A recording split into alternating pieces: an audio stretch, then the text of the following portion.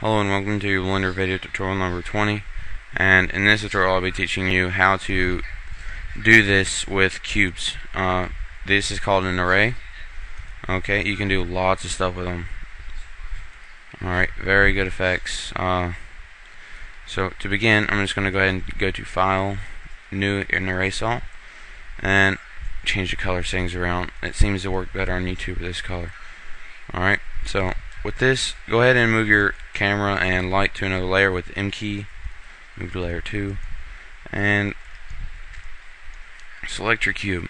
Now to add that modifier that I had on there, you need to go add modifier and hit the array. Okay, so it's right above armature and just hit array. For the first count, we'll just go ahead and copy this, hit the copy button right here and come down, and you'll see that it says fixed count, and under fixed count for the second one just leave it at 2. So, and for the first one just put it to about 7. Okay, and if we notice what happened here is we've got all these cubes going out here. We don't want this. We want it to look a lot cleaner. So select relative offset and it'll get rid of this. Okay, so now it's back as if it looks like one cube. Okay, so now what we need to do is add two empties. Add empty, add empty. Okay, so select your cube again, and by default it'll be called empty and empty 0.001. Alright, so that we can control the cubes with the empties, you need to hit object offset and object offset. Alright, so go ahead and split your window. Right click, split window, IPO curve editor, and hit A to select all, and then hit I key and location, rotation, and scale. Alright, and go ahead and hit the up arrow key a couple times, move to another frame, and just grab the first empty you added, which will be empty. The second empty will be empty 0.001. So with the first empty selected, just bring it out.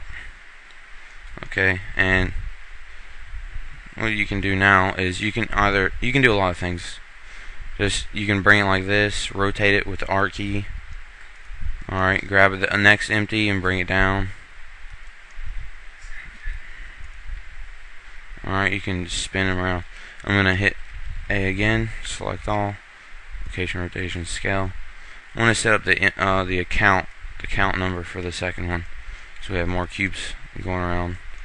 Go up a couple on the frames. Alright, and I'll hit R again after selecting an empty. Just kind of move them around a little bit. You can also scale the empties down and it'll make them smaller.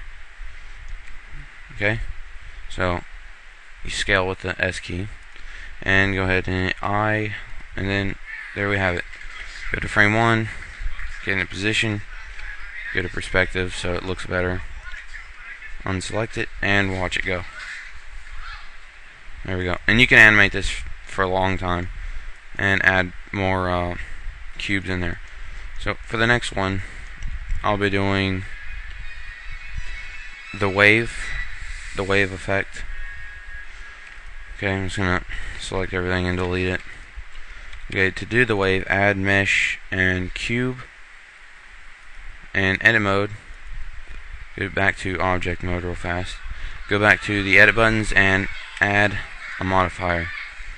We're gonna add the mirror modifier as we did before, except we're gonna copy it a couple times.